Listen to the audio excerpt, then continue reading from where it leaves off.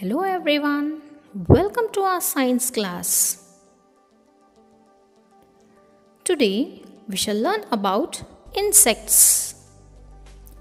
Insects are usually the small creatures that we often see in our surroundings. Some of the common insects which we come across in our daily lives are ants, beetles, bees, flies, mosquitoes and cockroaches.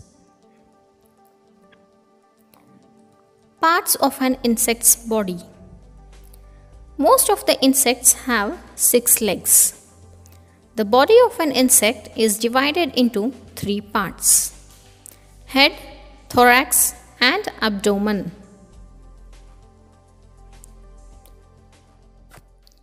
Insects have antennae on their head.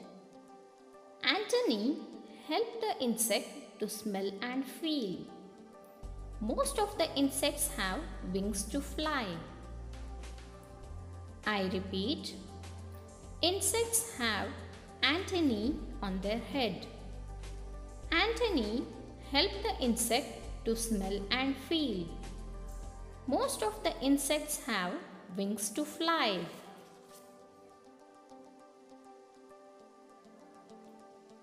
A cockroach has a set of antennae which help it to locate its food, also help in movement and protect itself from enemies. I repeat, a cockroach has a set of antennae which helps it to locate its food, also help in movement and protect itself from enemies.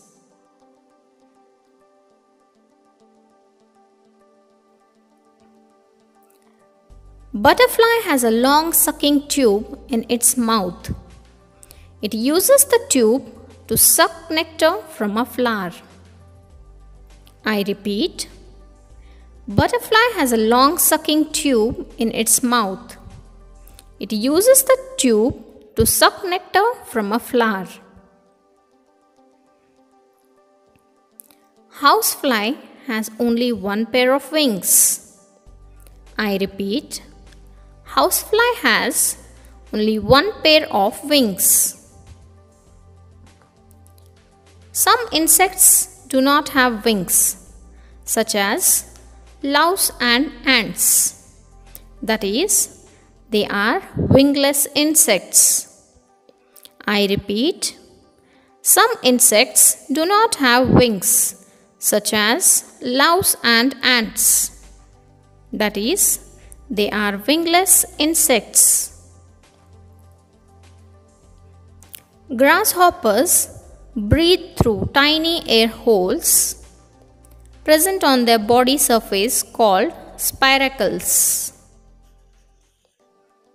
I repeat, grasshoppers breathe through tiny air holes present on their body surface called spiracles.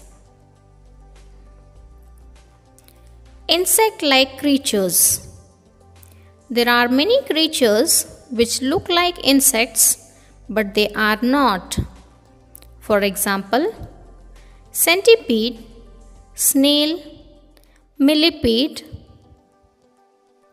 earthworm, scorpion and spider are such creatures commonly seen around us. These are known as creeping or crawling animal. Thank you.